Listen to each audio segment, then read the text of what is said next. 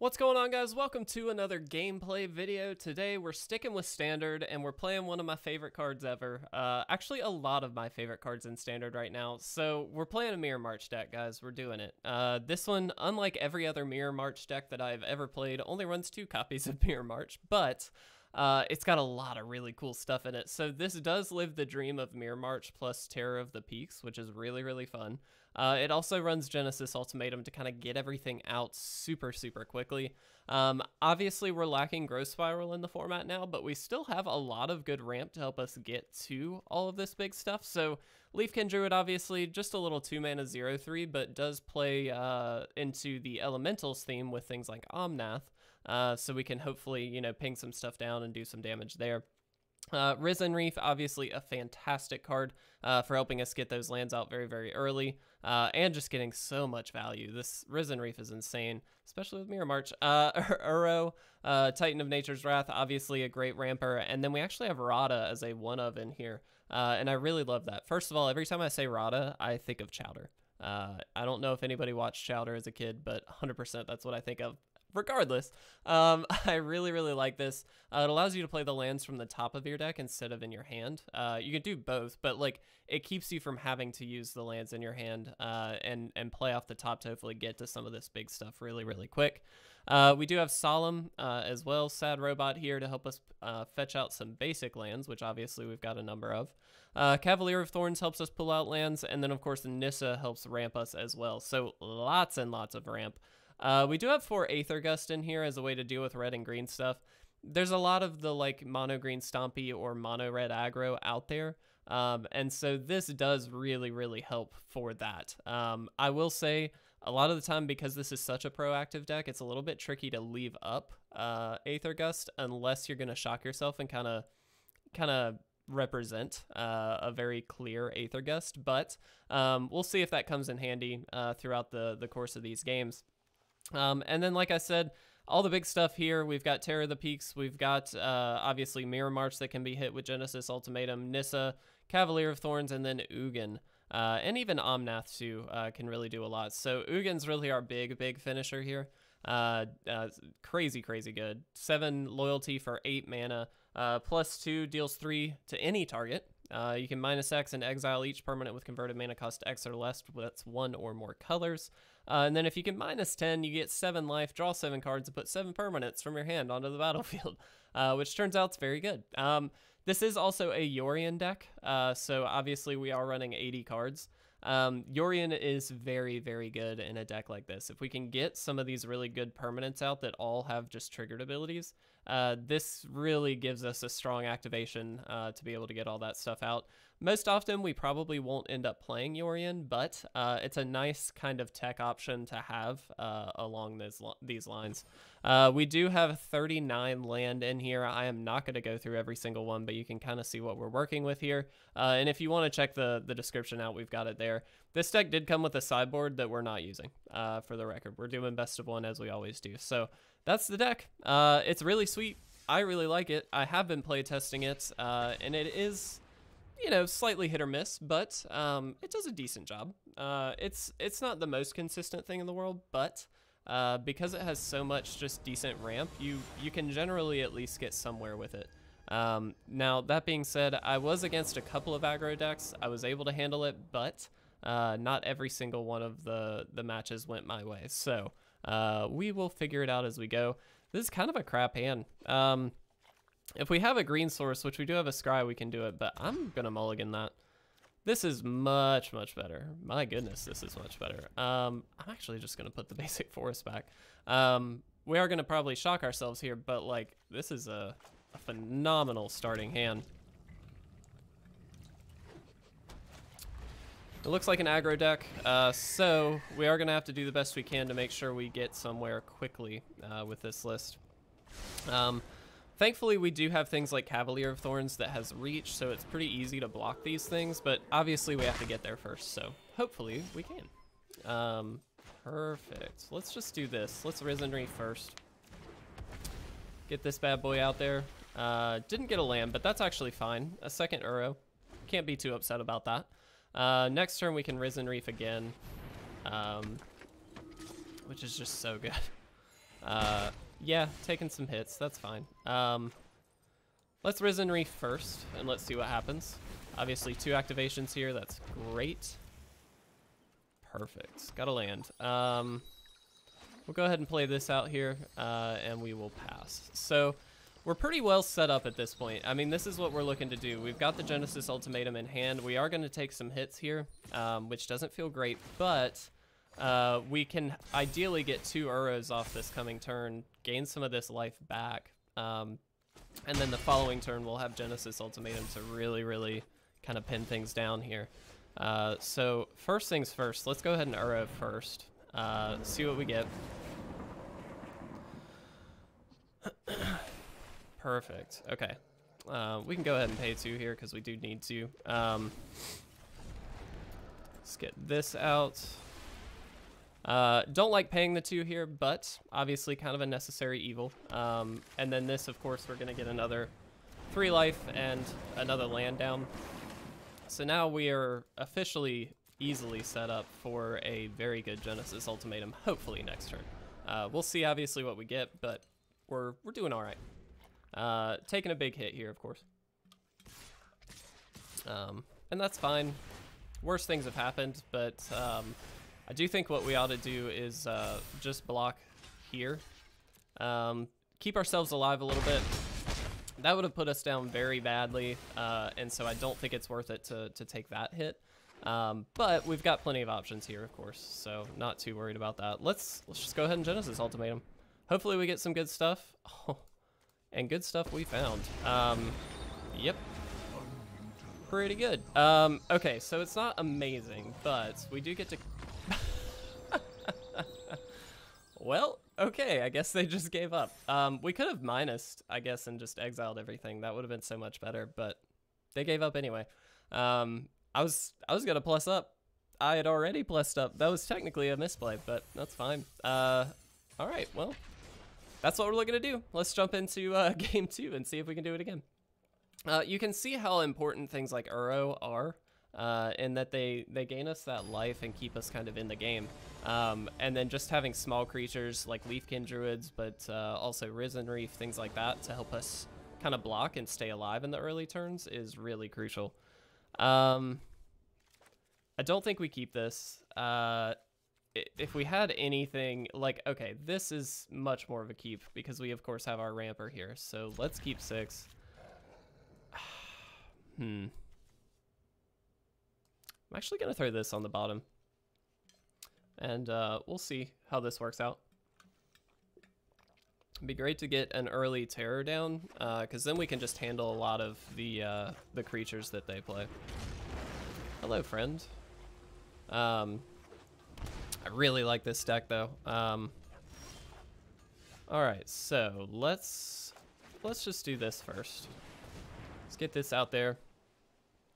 Chances are they're gonna be able to kill this, and that's fine. We've now got a backup play, so I don't feel terrible about that. And looks like not. It looks like we're just against Winota, and Winota's very, very good, so we are gonna have to get something going pretty quickly here.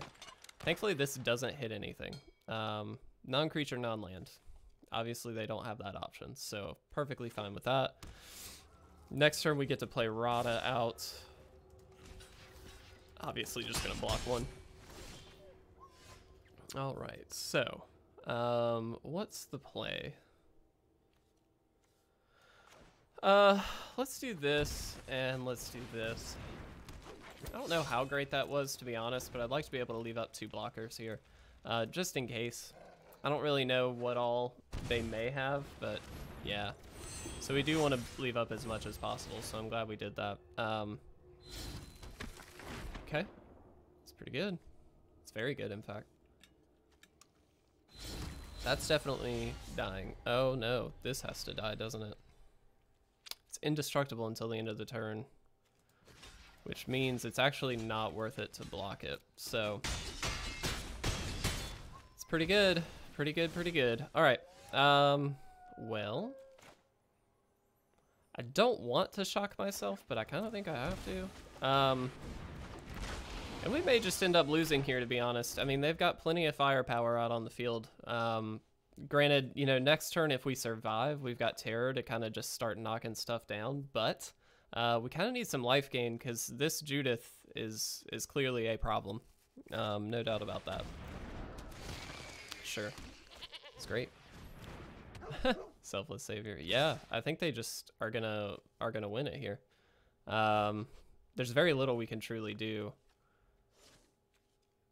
Are you just attacking with this? I guess that works, right? Oh, and this. Another Judith. Okay. Well. Yep.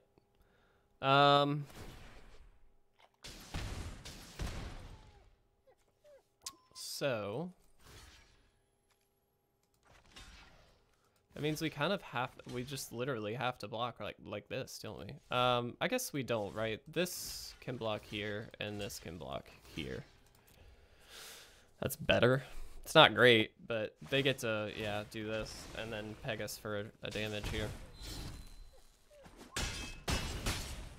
And with Judith, they can actually just kill us now. They missed lethal. With Judith out, they kill us. They just get to do whatever they want here. Yeah. All right, I'm gonna go ahead and concede. They're not seeing it, but all they got to do is attack in. They could have just sacked with the Woe Strider and killed us. That seems kind of silly that they gave us another turn. That's fine. Let's jump into our last game. Wow, we're only at like 12 minutes. That's not bad. Kind of thought it'd take a little longer with this deck, but I like this one. I do really like this deck. I think it's fun. It's not perfect, and that's fine. But it does a lot of the stuff that I love in Standard, which is stupid stuff. So I'm enjoying it. This is a great hand. Got a nice little Leafkin Druid into either one of these, depending on, you know, how things play out. But I like this a lot. Interesting. Okay. Not sure what that indicates, to be honest. Temple of Plenty, maybe just an enchantments list. Sure. Yeah, looks like an enchantments list. This deck is sweet. These enchantment-based decks are really, really good, so we'll do the best we can to stay alive. I think that makes me want to put Solemn out if I can. Just because, one, it's going to get a land down, but two, it provides us with a very easy chump blocker that I just don't care about losing, to be honest. The other option, though, here, to be honest, because they didn't actually do anything, maybe we just play Uro. Let's not take two. Let's just play Uro. Let's play this guy out there. Let's get Temple down. Do we keep Uro? I'm gonna say yes, but that might be incorrect. I'm not sure about that one, but that's what we're gonna do. Okay, you got it. Ginger Brute. So this deck tends to just peg a bunch of stuff onto Ginger Brute, and that's it. It's very good for sure. Ugin might be able to handle it if we can get that quick enough, but I kind of doubt it. We don't have anywhere near enough mana. Well, actually, we're not far off, but we don't have quite enough. And eventually, with the enchantments on this, it's just going to get out of hand. So there's not going to be much we can do about it. Okay, so Nissa seems like a decent option. Let's Nissa.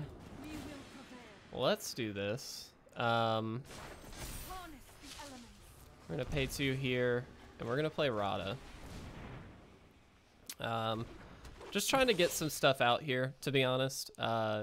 It's great to be able to get a bunch of these little guys off. So now, you know, we draw Aether Gust. Obviously, that doesn't really help us very much, but if there's a land underneath, we actually just get to play it with Radha. And now we've got enough mana to get Ugin out, like, super easy. They are going to be... Sorry for the dog barking. They are going to be able to get a nice swing in here, whether that's at Nissa or me. But that's fine. Sure. And this is the cool part about this deck, is it just cycles so well. It's a very good deck, for sure. Good news is all these little 1-mana enchantments do just get killed by Ugin. So kind of in for it. Sure. That's fine. They might be, they could just straight kill Nissa here. We'll see. My lovely fiance just brought me a Coke because she's a sweetheart and I love her. Oh, no, that's Diet Coke. Just kidding. All right. Okay, she's here. She's in the background and she's handing me the right Coke and I appreciate her. Okay, so perfect. Well, we don't have Nissa anymore, so that kind of sucks. But let's see. If we do this, I actually don't want to really shuffle away this Genesis Ultimatum, do I? So let's see what happens. We get to draw a card here.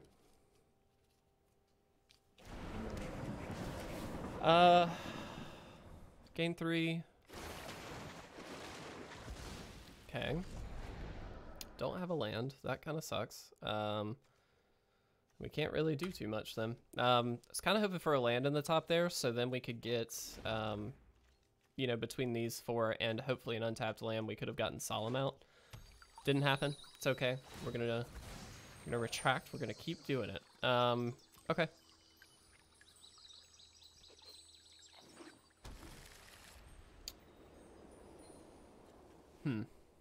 Definitely not in a great spot here though, because they're just really gonna start cycling this stuff away. I guess we could like Aether Gust one of these, but doesn't seem all that great.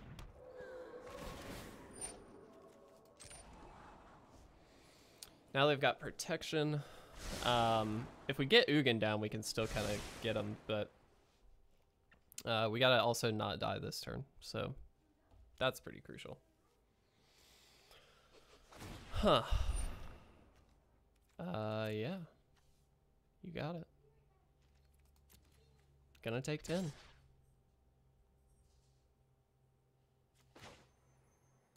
I'm just gonna do this for the sake of doing this, I think.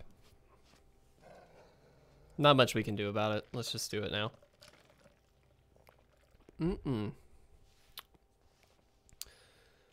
Probably should have done it prior. Yeah, it doesn't matter. They're gonna give it protection, really?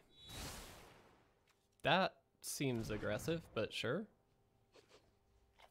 Oh, we do get to block it, don't we? I don't particularly care to, though. We're just gonna take 10. Yep. That's nice that... Except by creatures with haste. Ah, duh, of course. Alright, well... We really, really need lands. Let's throw this out there. There's also just a strong card, so like there's reasons to want to get this out, but we are very much in bad shape, no doubt. Wow, the first land in the... Okay. Oh, done. Yes, keep that on top. Play it. All right. There may be a shot here. So 1, 2, 3, 4, 5, 6, 7. We need an untapped land there. Because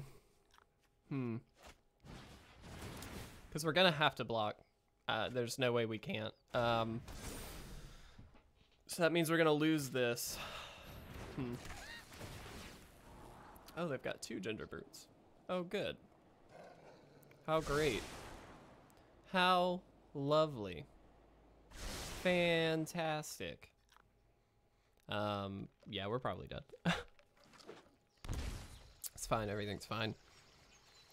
I guess we could Genesis Ultimatum if we make it. Do we have the lands? Yeah, we got the lands.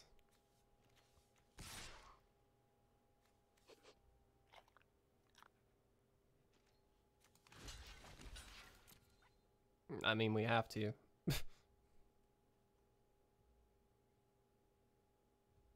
I think they didn't know that I could block here. It does have haste. Yeah, okay. We have to, though. If they had any kind of pump spell, there's plenty of options in this deck, so I'm not trying to die for something like that. Alright, well, here's to hoping. We could Genesis hoping we get Ugin off the top here. That is an option as well. Or we can just Ugin. Yep, that's gonna do it. Get that bad boy out there. Do this. I guess we hit for 2, right? And this is Exile, so like Indestructible doesn't really do anything.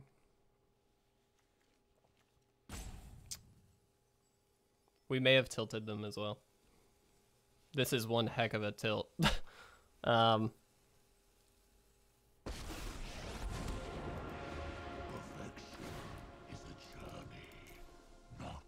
We hit for 2 so we can get the Seasons of Growth, by the way.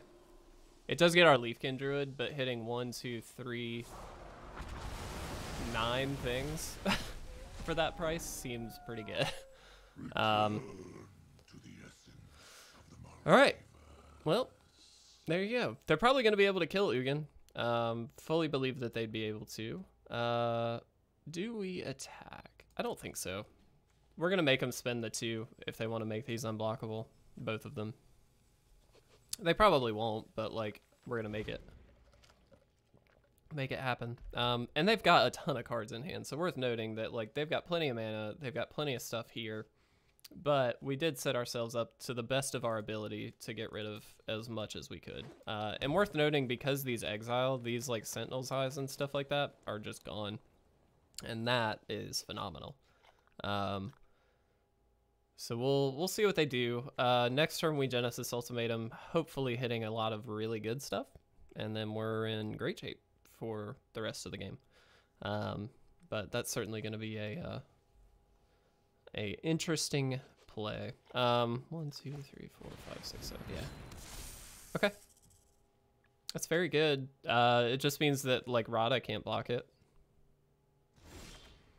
All right. So we're dealing 3 here. We got to get rid of that. No doubt about it. Ooh, yes. Terror of the Peaks. Look at that. You love to see it. Terror of the Peaks, Genesis Ultimate. Guys, this is great. Interesting that they just played a giant Stone Coil Serpent, but I guess that works. Done. Get it. Get it out of there. All right, let's Genesis Ultimatum. 3, 4, 5. Enters tapped. That's fine. All right. This. Yeah, we're gonna get rid of that. Seems good. And now we have another Genesis Ultimatum. Hey, and some lands, so that's good. Take that action. Okay. Yeah. Just do that, that's fine. Get a nice little scry going. We'll actually... we'll keep that. That's some life gain, and that's pretty crucial in this position, so I'm kind of fine with that. Oh, smooth. Yeah, they got it. We'll just play this out.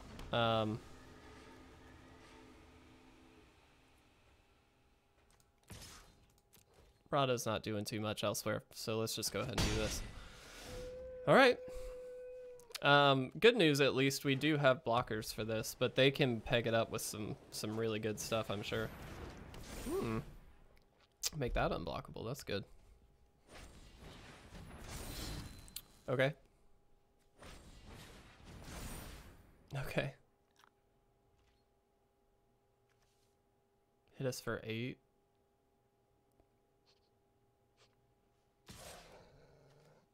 Are they gonna do the thing? Yes. Okay. Sure. So we can't block it. Pretty good. Very good, in fact. 1, 2, 3, 4, 5, 6, 7. Yeah, we can do this. Okay. So let's do this first. Steal 6. See what they do. We'll put that out. That's fine. Uro is just like stupid good, by the way. And honestly, I don't even think Genesis Ultimatum's to play. I think it's actually just playing Uro. I think this is the right one. 4, 5. There it is. All right, guys, we got there. This deck is sweet. Okay. So obviously this deck is looking to go over the top. It works pretty reliably. It's not perfect, obviously against aggro decks, and even in that matchup it was a bit close, but we made it happen, so I like that. We'll of course jump into a second video, so you'll see 3 more games with this one, but I'm really loving it. I hope you guys are enjoying it. I'll see you for part 2. Thank you so much for watching.